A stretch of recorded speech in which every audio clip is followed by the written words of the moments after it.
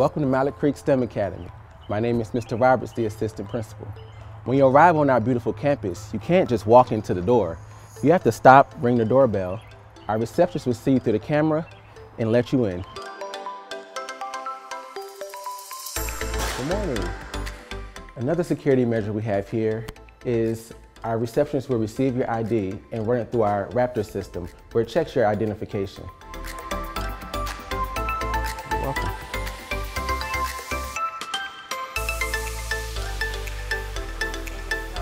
Thank you. Once you're approved, now you're allowed in the building. Hi, I'm Deanna Smith, principal of Mallard Creek STEM Academy. Mallard Creek STEM Academy is located in Mecklenburg County. Our students come from Mecklenburg County and neighboring Gaston and Cabarrus counties. We offer transportation to and from school for these students. Our campus is on 21 acres. It includes an elementary building, a full gymnasium, and a middle school building. We offer breakfast and lunch through the National School Lunch Program, and free and reduced lunch is available. And Mallard Creek STEM Academy also offers a before and after care program, not to mention a multitude of clubs and sports. Our most favorite club is the chess club and our Lego robotics club. We offer sports to 5th grade through 8th grade students, and these sports include basketball, volleyball, track, and cheer.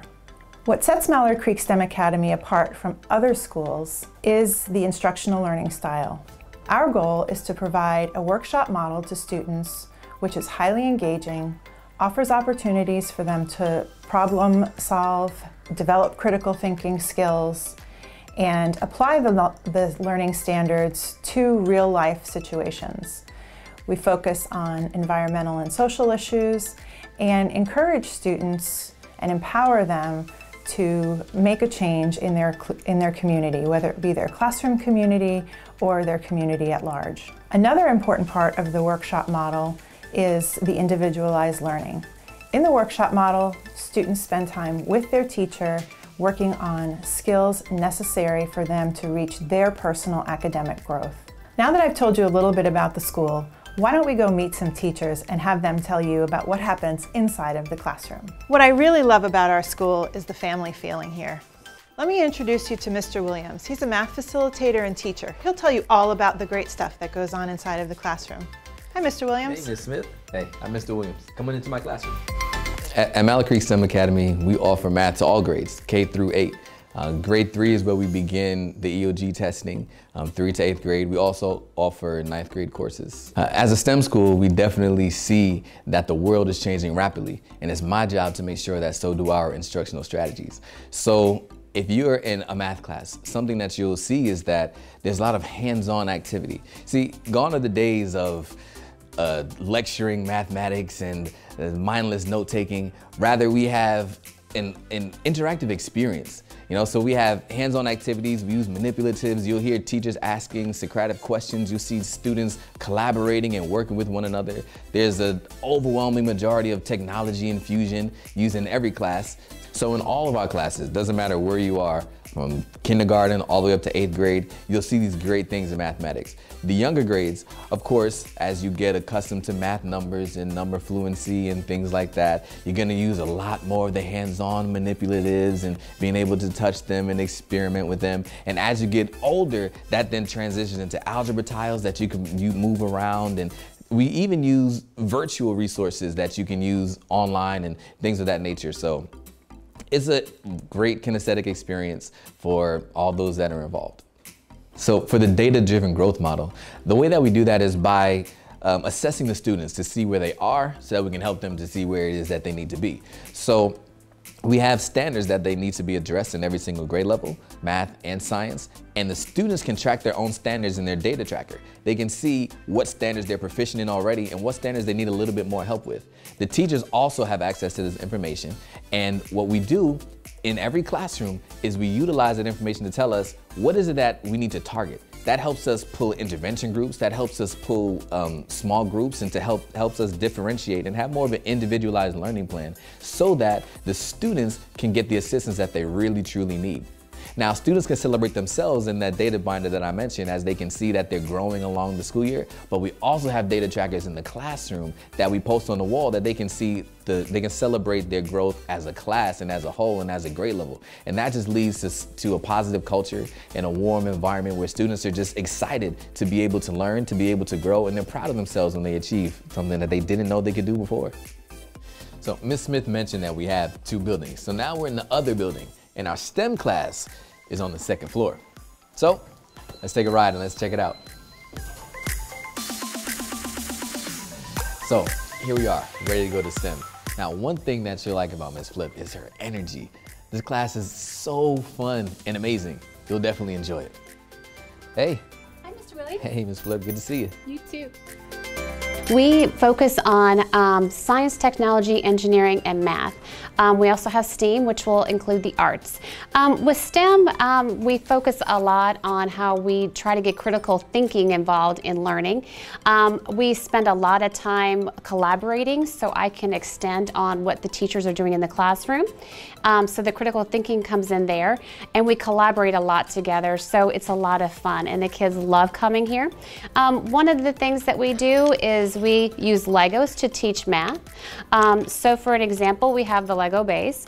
And so in the lower grades, we'll use just like the actual blocks here to count. So we would say like 1, 2, 3, 4, 5, 6, 7, 8, and then get another one. So then we would know that 8 plus 8 is 16. Well, in the higher grades, we would use the blocks for multiplication, and we would say that the 8 blocks, and then we have 4 here, so that would be 8 times 4 is 32. So we use a lot of different manipulatives, and we use a lot of different hands-on activities in the workshop model. And so for STEM, it's an amazing opportunity for kids to learn. One of the most fun things for me that I enjoy the most is the life science part. And every year I hatch chickens, and I love them. And one of the things that I'm going to do this year is use our 3D printer here to let the kids create a habitat for a chicken. We do focus on the problem-based learning lessons here. With problem-based learning, we focus on how there is a problem and how we fix it and solve it. With the project-based learning, we give you the project idea, and that's what the STEM fair is. The STEM fair is when kids create their own project, but we focus more on the problem-based learning, where we give you a problem and we expect you to fix it. And of course, as a mathematician or a scientist, you don't always get it right the first time, and you have to keep on trying to get it right. And that's what's so great about STEM. STEM is science, technology, engineering, and math. And with that, we focus on different ways to expand our learning off of cooperative teaching with our other teachers. We base it off of what they're doing, and we just get more in depth into it. I have parents that they're concerned about their child's learning, but they don't really know how to support them. So I give them the tools, and I also offer them to come in to, stay with me extra in the morning or after school to also better their learning. And I also ask the parents to come in with them so I can show them how to teach. Because often parents don't know the new ways of, the core curriculum of how to teach these different math strategies. So I'm there to help them with that. I also do send home my slides that I teach so that they can also use those to help them with video links for the parents to play at home that the kids have already seen. So they're just getting more reinforcement of what I've already taught at home. Now let's go see Miss Scott. She's our amazing kindergarten teacher. She's shaping our minds. Hi, Miss Scott. Hey, Miss Flip, good to see you. You too. So once we've identified where each student is academically, we start to build our small groups in reading and in math. So in reading, that's when we pull specific groups based on skills that each group needs. And at that point, that's when the students start to notice, hey, I'm not in the same group with this student. And so that's when we as teachers make sure that we are building a caring, safe, loving environment where they know no matter where you're at, we are going to meet you there, and we are going to, work on the skills that you have and make sure you're where you need to be for first grade. So by the end of kindergarten, we want our scholars to know about 100 sight words. We want them to be able to have some of those reading foundational skills ready to go for first grade, being able to, identify different types of books. And we want them to be able to at least count to 20 and be able to write their numbers and write at least 5 to 7 sentences in writing on a single topic. So, and all that is, very doable for our kindergartners. We take our time throughout the school year to make sure that they, are ready for first grade. Another great thing about Mallard Creek STEM Academy is our elementary students get to visit some special area classes each day. So included in that would be music, STEAM, STEM, and physical education. I would like to introduce you to our physical education teacher, Coach Clay. Here at Mallard Creek STEM Academy, we offer various opportunities to develop academic lessons as well as life lessons. We provide a safe environment as well as a competitive experience on and off the court. Professional development in situations such as sport medicine and athletic training. One of the things that we always say is we can't win as long as we stick together.